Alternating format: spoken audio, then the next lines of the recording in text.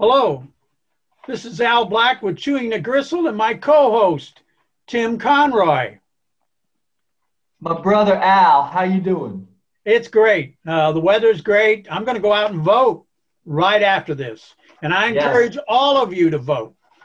And our poet today is sitting up in beautiful Vermont.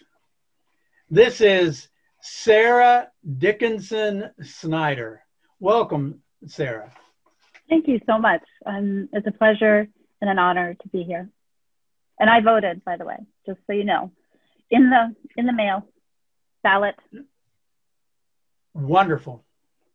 With that, Sarah Dickenson Snyder has written poetry since she knew there was a form with conscious line breaks. She has 3 poetry collections: The Human Contract, 2017, Notes from a Nomad, nominated for the Massachusetts Books Award, 2018, and With a Polaroid Camera from 2019. Recently, poems appeared in Rattle, the Sewanee Review, and Rhino. A 30/30 poet for Tupelo Press, she was accepted both times she applied to the Bread Loaf Writers Conference. One poem was selected by Mass Poetry to be stenciled on the sidewalk. Another nominated for Best of Net, 2017. So, we're really excited about this interview. Can you tell us about your poetry journey and who your mentors were and are today? Sure. Yeah, I think I'll tell you the little story about wanting to be a poet. Kind of as soon as I saw this idea of writing looking different, that you could create line breaks, and I think it was in elementary school. I actually saw a poem, and I don't know whether I told my parents then that I would be a poet, but it definitely that's where the seed began, just visually seeing what poems look like on the page. And I'm just crazy about fonts and actual writing. I don't know if you can see, I have a letterpress thing behind me, but so the visual aspect of poetry was really the beckoning thing for me, the line breaks. So yeah, I started writing as a kid, and in college, I even thought I was going to leave college to go become a poet, and things happened. Like I had to get a job, and I fell in love and got some kids and became a mom and a teacher for taught for 38 years. And so it wasn't until I turned 60 that I actually was like, you know what, I'm gonna be a poet full time. And I retired early, and yeah, I've been very lucky to have these 3 books published by small presses that I didn't think would ever happen. So everything that I'm receiving right now, I don't know if you guys have watched Ted Lasso.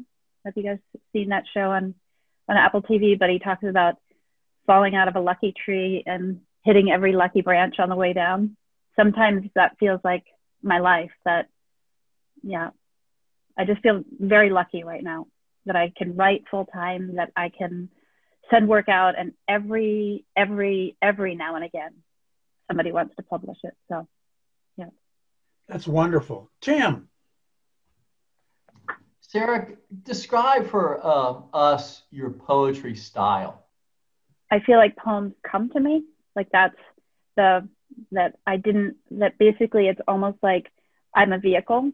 And if I'm lucky enough to catch a poem coming through, it makes it on the page. And I consciously do that every day, write.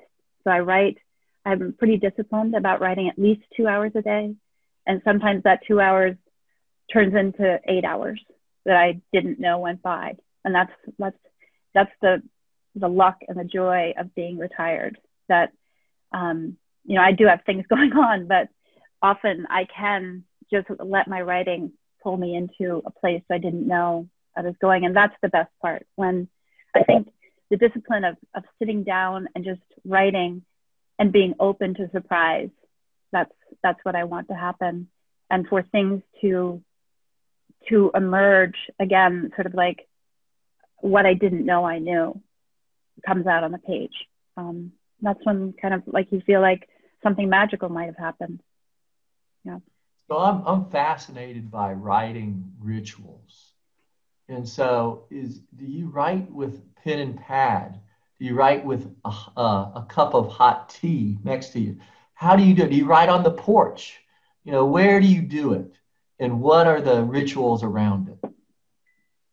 I am too, by the way, Tim. I love hearing about how people write. In fact, my husband and I were lucky enough to take a sabbatical in 2000 for 6 months.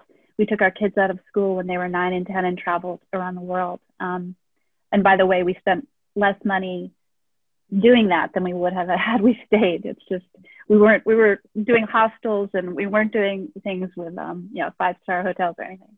But I think, what I was going to say is it doesn't matter to me the place where I write.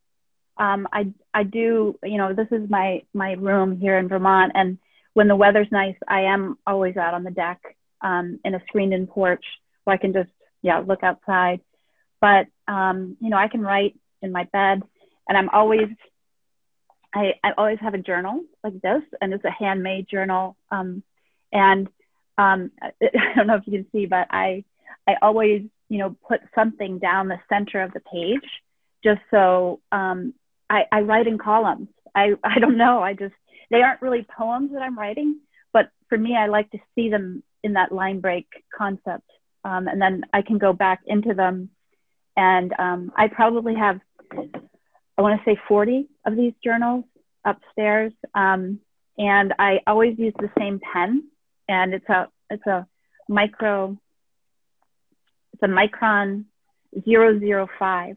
So I like a very fine point, and I cannot write without a fine point. So there are some little things that I have to have. And I always have a cup of tea.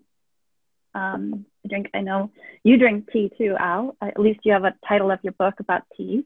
So I write, like I said, at least 2 hours every day in this. And then I'll go from here to a computer, and that's when I can play with it.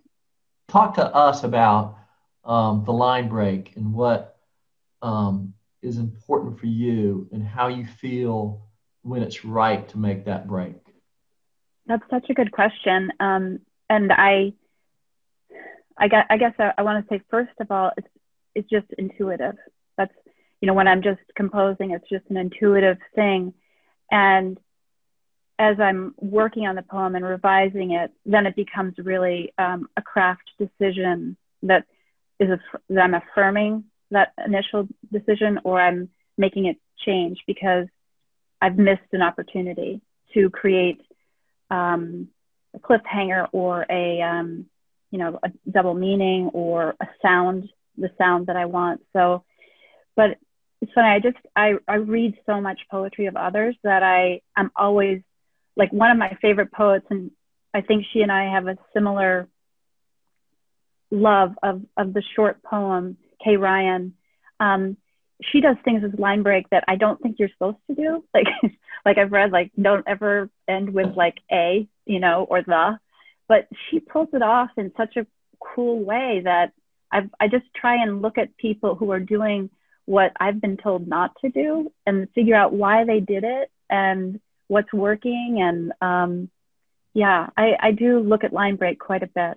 And I actually want it to, because of my love of font and how things look on a page, which is one of the reasons why I love poetry so much, is that no matter where you see a poem, it's always going to look the same.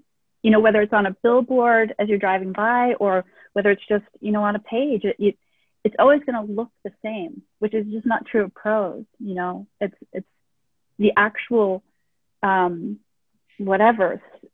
scaffolding is going to look that way. And so for me, sometimes, like, for instance, I just read Jory Graham's poem called Thaw, I don't know if you've seen it or read it, but you know, she's first of all, she right aligned it, which I love. I don't understand, and I didn't know you could break that rule, but apparently you can. And then she just like takes lines in and out that almost looks like tides, and you know, and that's just not something that I'm familiar with, but I love it, and I want to learn from it, and I want to try it and see if it might work with something I'm doing. But yeah, I'm always looking at other people's line breaks to go like, what are you doing and why are you doing that? Well, I think this would be a perfect time to hear some of your poems. If you would bless us with reading a few. Sure. Could I start by reading someone else's poem? This Sure. is one of the things when I left my teaching job as a teacher of high school and middle school English, after 25 years of being in that school, and I had worked in other schools, I really wanted the kids to understand that I wasn't leaving in any way, shape, or form because I didn't love teaching. I was leaving because I had to follow something in me that was pulling me. And so I read this poem, and I think for me, it's still a poem that resonates in so many ways in terms of why you do what you do. And it's, Tim, just as we were talking before, just, you know, your passage in life that led to poetry, I think maybe could be, you know, you would find some meaning here as well. It's called The Way It Is by William Stafford. There's a thread you follow. It goes among things that change, but it doesn't change. People wonder about what you are pursuing. You have to explain about the thread, but it is hard for others to see. While you hold it, you can't get lost. Tragedies happen. People get hurt or die, and you suffer and get old. Nothing you do can stop time's unfolding. You don't ever let go of the thread. And so I love that. It's such a great voice. Stafford has such a wonderful voice. Oh, yeah, and such a voice of authority, but humility, you know, that, yeah. And I think for me, it was so important for the students to understand that that I was being tugged by something, and it was just a door that opened for me, and I was just like, I got to follow this thread, you know. So, so I was going to read a poem. I'll read a couple poems, like maybe two poems from. This is my most recent book with a Polaroid camera, and it basically follows the way a Polaroid image and film emerges. I travel quite a bit. I've been lucky with my husband. We've taken students around the world many different times and places to many different countries, and we're doing service usually, or you know, some kind of sort of adventure, whether it's bicycling or hiking. And I always carry with me a Polaroid and tons of film, like sometimes 400 pieces of film. And then I give them to people that I meet there. So, and for some of these people, children especially, it's their only and first photograph of themselves. So it's just I keep thinking like, I may have been leaving a lot of trash around other countries, you know, that there's all of a sudden like all this Polaroid film that people are, you know, putting up on their walls or whatever. But anyway, so I love Polaroid film. I love the magic of it. As a kid, I had a Polaroid camera, and it was magical. And then as an adult, to be able to give these photographs to children around the world, I just felt like a good thing. And so there's 6 chapters, and they follow the process of loading the film, exposing that film to light, having the developing chemicals, that's the developing. And then when it comes out of the camera, it's still developing. And the way it develops is by the light hitting the paper and the film. And the first light that hits it is blue light, then green light, then red light. And that's how the color. And I actually got to interview the person who invented and developed color film for Polaroid while I was creating this book. So anyway, I'll read a couple, and these are in the developing. I think they're in the developing. Yeah, this is in the developing section. a crash. Just the paper whites growing too tall, their heavy heads of fragrance and white bursts. That was the sound in the middle of the night. Flowers toppling over. A seed in the ground, a bulb in the darkness. Nothing really. Just quiet growth below a surface, puncturing the dirt to find air and sun. How little nourishment is needed to stand tall and make noise. That's lovely. A poem, actually. Thank you. I sent this to the Indolent Press, who's doing What Rough Beast, which is doing a poem every day ever since Trump was elected, and as this is his form of protest, just how little nourishment is needed to stand tall and make noise. So that was great that they wanted to publish that. I'll read another kind of short one. This is one of those poems where I'll often say, as a poet, I do lie. And this lie that I'm doing right here is I'm giving one of something that I have a theory about to actual people who might have theories. But the lie is that it's actually my theory. One theory: some students of migration believe that all life spawned from New Jersey, that we began on exit and entrance ramps of the turnpike, nourished by the garden state, pecks of tomatoes and peaches my mother used to bring to Vermont in the summer, store them in the cool basement, an endless supply migrating north and south, vestiges of beaches, pine barrens, strip malls, leaving a home, echoes of where we were, what we miss, what we run from. When it comes to revision, how much do you revise, and when do you know that your poem is finished? Never. But I think I'm still playing with some of these poems that have been in a book. So yeah, it's hard for me to let go of poems. But for me, like I said, I start in my journal, and then I transfer to my computer where I can kind of manipulate line breaks and things like that in a pretty easy way. And then sometimes I'll go back to my journal if I want to expand an area. So for me, generating always happens in my journal. I guess that's what my mind understands, that I go in here to explode or to allow whatever is going on in my mind to pour onto a page. But the revision, I do a lot of revision on the computer, and we're so lucky, right? Like, I grew up when we didn't have that ability to shift everything, move one stanza up, where start with the last stanza instead of the first. And I actually really love doing that. At that point, it feels a lot like a puzzle, and kind of that's when I can add some music that wasn't there. By sound, I can go to a rhyming dictionary and start putting in, so that's really fun, and that takes, who knows how long that happens for me.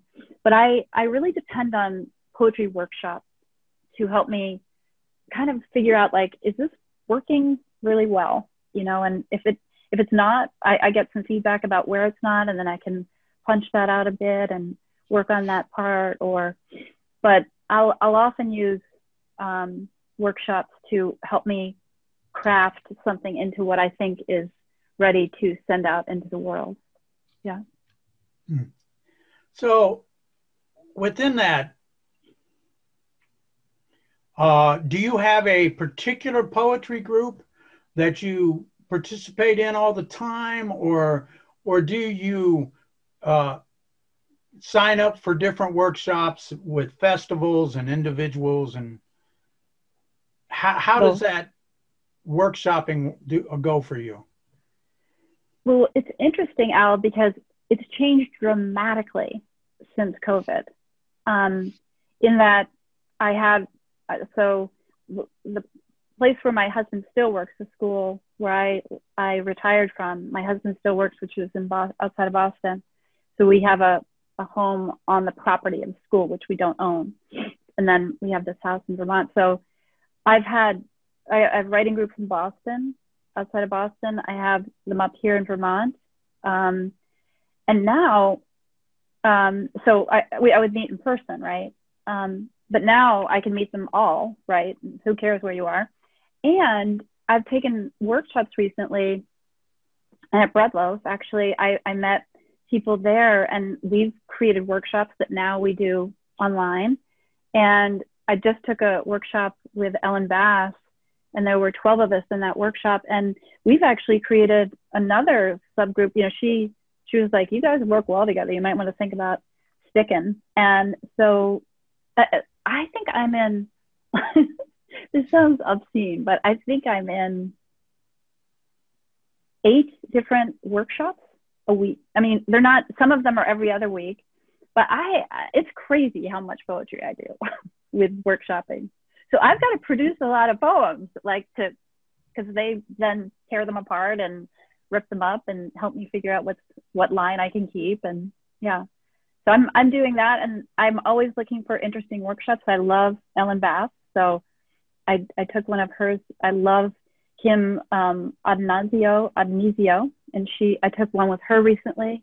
And that's, I mean, again, this is the silver lining of what's going on in our world right now, that you can join a workshop really easily now. You don't have to fly across the country. It doesn't cost as much, and all of a sudden you're Zooming with poetry. So like this is, who are you reading right now, and what and who is influencing what you're writing? Everybody influences what I write. I love poetry. And in fact, every day in my email, I get, I get 4? No, I get 3 poems a day, whether that's from poetry.org or, Poetry Foundation. So I'm reading every 3, at least in the morning before I start exercising. I read 3 poems. And then I just bought Lucille Clifton's newest collection. It's a selected poems. It's just unbelievable. I love her. She's one of my favorite poets, really. And I just bought, and I haven't gotten it yet, but I'm really looking forward to Eavan Boland's newest collection. She died earlier this year, but she had a collection that was coming out. So she is one of my she's a woman that inspires me the most. I think her work is just like gorgeous, and I think I write a lot about mothering, and she does too. So that's really an affirmation of that. I am, like I said, I'm a Kay Ryan. I have many of her books. Just the fact that Louise Glück just became, Nobel Prize winner. I have gone back. I've got a couple of her books that I hadn't read. Wild Iris, I hadn't read in a while, and she's very inspirational to me as well. Yeah, I'm always reading poems. I think one of the people who's affected me so powerfully recently is Ocean Vuong, and I have his poetry book, but I recently read his prose/poetry. It's poetry, but he's an amazing poet, and it's aspirational for me to read him. Just the courage that he has. Yeah, I think his bravery as a poet is what I want, and I don't know if I can get there. As in my stage of life, I don't know if I can be as brave as he is. But I heard him speak in Woodstock, Vermont. Was it last summer? I think it wasn't this past summer, obviously, but I think it was the summer before. He was at an event, and hearing him speak aloud I felt like I just needed to have my journal out and write down everything he said, because it was so interesting and powerful. Share with us a couple more poems. Okay, I'll share with you a poem that just got taken. It hasn't been published yet, but it's going to be in their next issue by Rhino. But this is a poem that was started in Ellen Bass's workshop in July, and it was started because Ellen, I don't even know if you know her work, but she writes, I just love her work. And she was just talking to this group of 12 people, and she said, you know, like poems can come from anywhere. Like I just opened my drawer the other day and I found like this lacquered wishbone. And her saying that just pulled me into thinking about wishbones. Like, and I started this poem in that workshop, and then I've revised it, I want to say hundreds of times. And this is what it's ended up to be. And by the way, I love The Odyssey. It's probably one of my favorite books. Yeah, I sort of look at it as the first novel poem, whatever. So it's called Entering the Odyssey.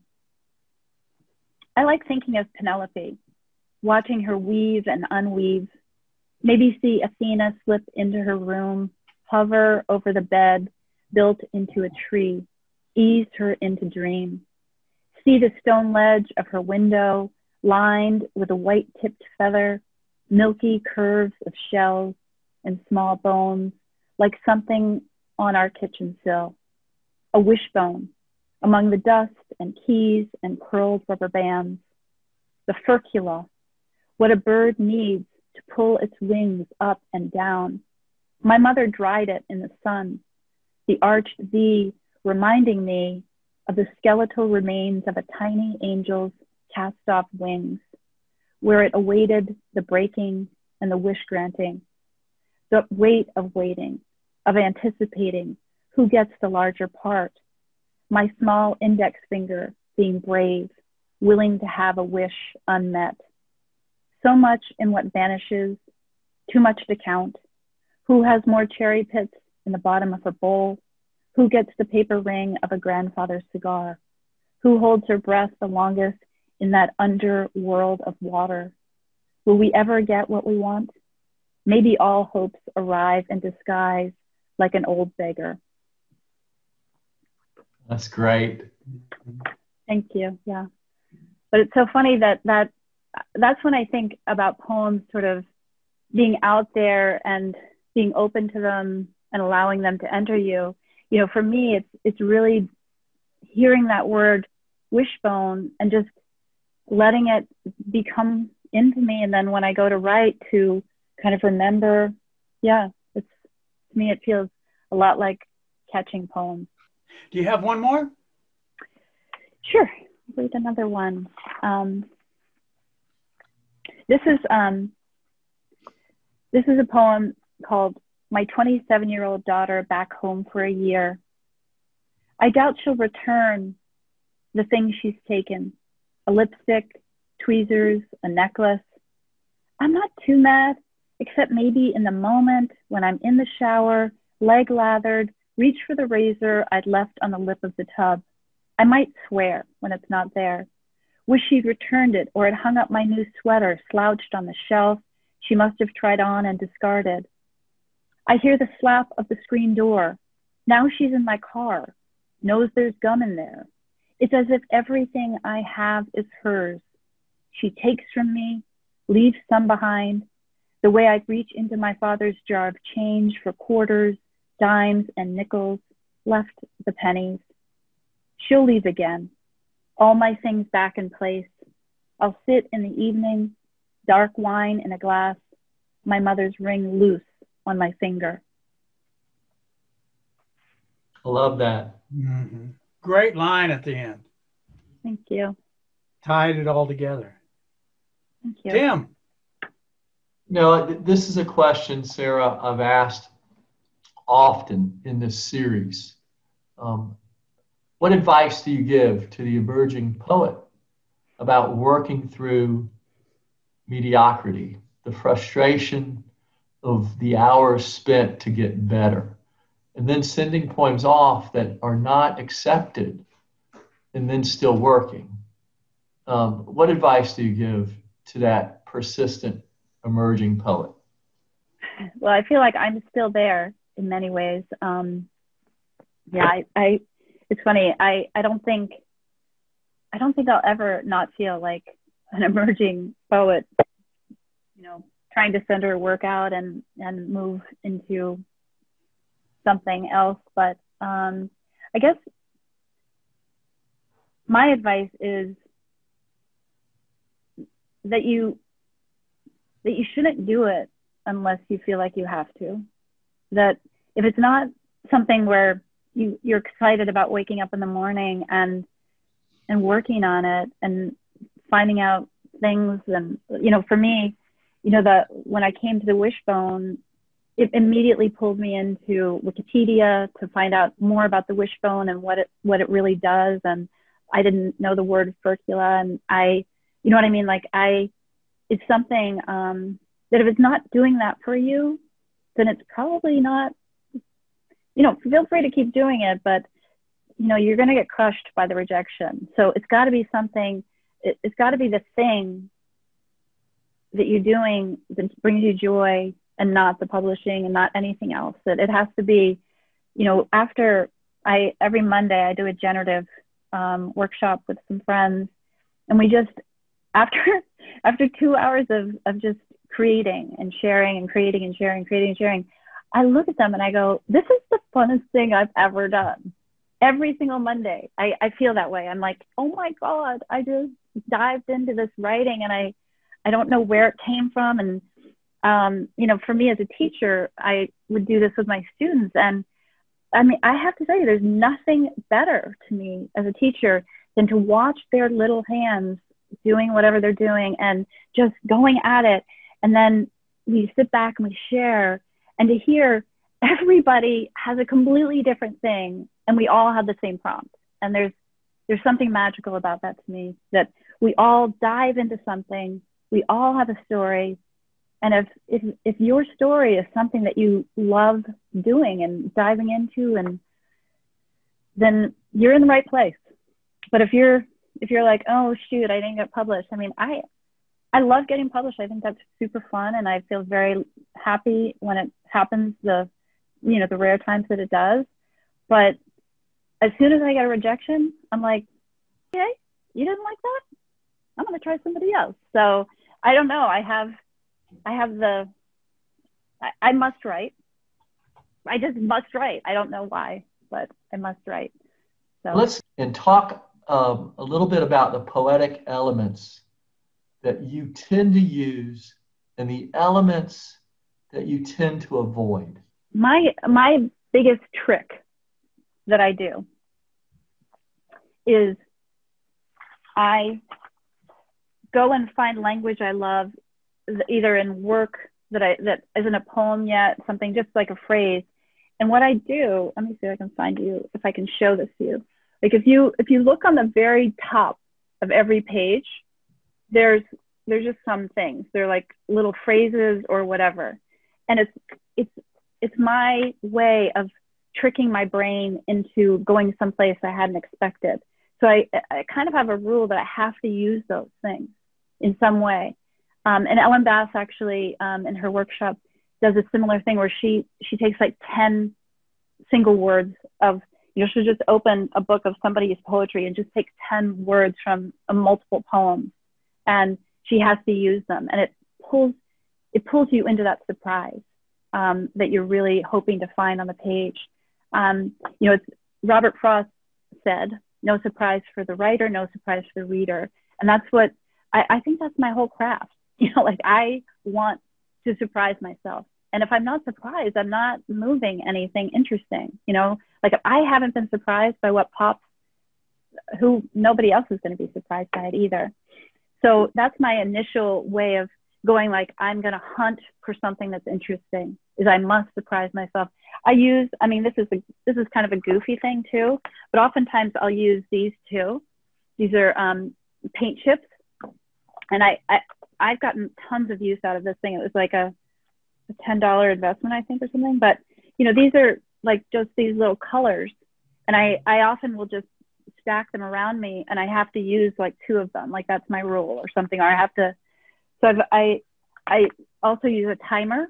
So I have like 15 minutes, boom, I've got to write for that long, and it's got to be, I can't stop writing. I push myself to do. These are all like tricks I use to get the right stuff on the page that then I can go play with. Then the craft is really about, music, like trying to get sounds. I love assonance, so I'm always trying to find if one line down, I'm always looking to see if I have some form of assonance that I've rhymed the vowel sounds with something in the line before it. I am always looking for, as I said, interesting line break. So I want to say everything should be conscious that I do on the page. So I consciously say, like, what's going to make this pop? What's going to make this interesting? What might have a double meaning? So I'm making that choice as I'm using craft. I'm not a huge form poem person, but I don't mind them. I don't lean toward form. And I certainly don't lean toward a rhyme scheme.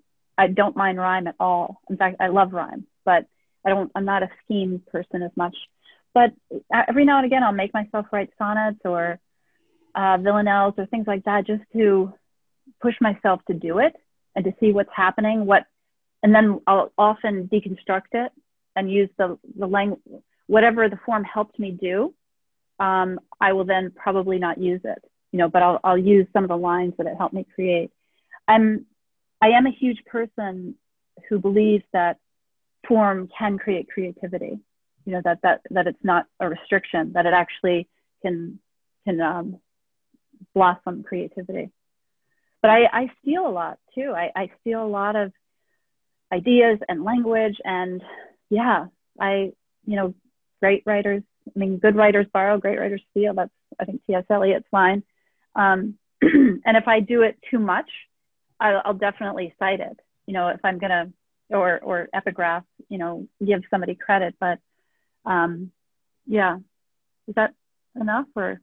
Yeah, that's perfect. Brother Al. This one increases my library. I always ask, what resources do you use or do you recommend to poets? Who do you read, or what is your resource, or what is one of the resources that helps you become a better poet? Yeah, while I wasn't consciously, like sending work out, and before I turned 60, I don't think I had published any poems before that, or very few, but I was always reading poetry.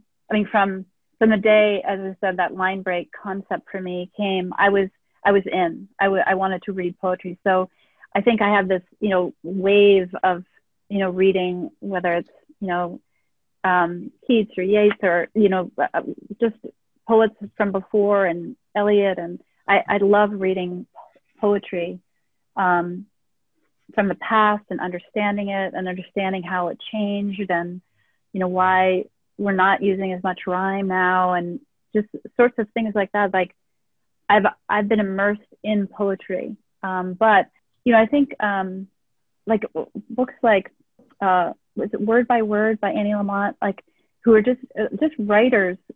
I love writers' advice. Like Stephen King has a book on writing that I really like. Tim O'Brien has a great book on writing. So, and to me, writing is writing, whether it's prose or poetry.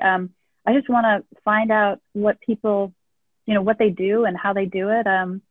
So yeah, I just keep exploring that. Like, but there isn't, I'm trying to think, I don't really have a text that I would say, this has been really helpful for me, a resource. But I think reading poetry, reading other people's poetry is really, really important. The person that I'm going to dive into in a big way very soon is Walt Whitman. I just sort of feel like I need to understand him more. And again, maybe it's that Jory Graham long line concept that I don't have, that I'm wondering why I don't do that, like, and why they did. So. Tim. Sarah, how about read 2 more poems for us before we wrap up? Okay. So again, a lot of my poems do have to do with travel, just because I've been so lucky to do that. So I'm going to read a couple poems that are about traveling. And yaks in Tibet. The tail is tufted. On the end, it's sold in India as a fly swatter. Buddhists here must kill to endure the winter rising. Every part a source for more. The skins are bags and clothes and boats. The long hair becomes rope. The hooves are filled with protein and the meat eaten, dried, salted, or raw off the bone. The head is given as a gift. Mm. Well and thank you. And I'll read the title poem. It's called With a Polaroid Camera. One click let light in, a brief exposure of a child's face, a blank white rectangle slid out, the developing chemicals reacting below the glossy surface. Darkness emerged first, muted and vague, defining the borders, gathering dimension, nose, eyes, mouth. All of the images now tacked or leaning against a mud wall between the pages of a grandmother's Bible or warming a pocket. 400 bordered faces there somewhere. That's awesome. What's your next project? I have another manuscript that I'm kind of tweaking and figuring out if it's going to go anywhere. So I'll probably I'm working on that. But, for me, I'm continually surprised by how motivated I am inside of me to just write with bravery. And that's my next project, is to write a brave poem. And I want to keep doing that. I want to keep being brave in my poetry. Where can folks get your poetry? They can certainly look on my website. That both I've links to all three books, how to get them. The two of the books, The Human Contract and Notes from a Nomad, are on Amazon. And then this most recent book, the publisher Main Street Rag, they don't link to Amazon for probably good reasons. So you can get it right from the Main Street Rag website, and I have a link for that on my website as well. So, or you could actually write to me and I can send you one too. So we've really enjoyed your poetry, your interview, and we want to thank you for being part of this series, Chewing the Gristle. And we want to encourage folks to subscribe to our YouTube channel with Chewing the Gristle. So thank you again, Sarah Dickenson Snyder. Well, thank you guys. I am honored, and I feel very lucky to have met both of you. And I'm so grateful that you wanted to talk to me about poetry. Like, I'm just a little person up here in Vermont writing away, scribbling in her book. And I feel just grateful that you guys wanted to talk with me. It's been a pleasure.